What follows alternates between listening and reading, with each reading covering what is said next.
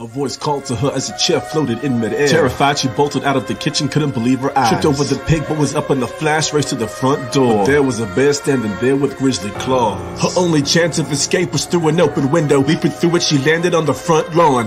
What? She exclaimed, reading a text Gio had just sent. I vanished to some random town, do you know what's happening?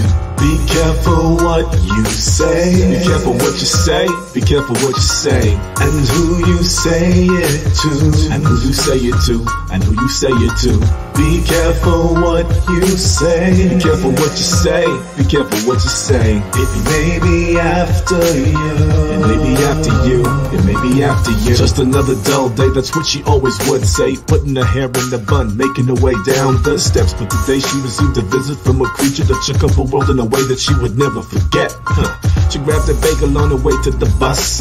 Younger brother trailed behind her, still inhaling food. Even though he was stuffed at school, she arrived then. Remembered the bagel in her bag, she pulled it out to eat it, but little brother interrupted, grabbing it out of her hand. It's mine, she yelled, he devoured it in one bite. You're such a pig, she blurted out, but he was already gone out of sight. Waiting for the bus at the end of school that day, she talked with the friends about some pig nearby that escaped. They laughed about it as they took their seats on the bus. Are you trying out the basketball? Katie asked her, stepping off at the stop. She won't, her hands were only made for tinkering with tech.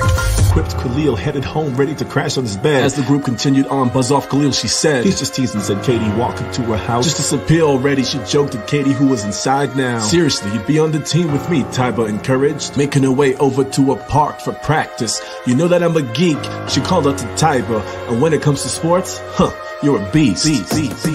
But you love basketball and you're great at it too. Gio said, walking with her on her way home. Besides, win or lose, will still be your number one aficionado. Get lost, she joked, hiking up the steps to her house. With the befuddle, she exclaimed, so I'm guessing you're the pig that escaped today.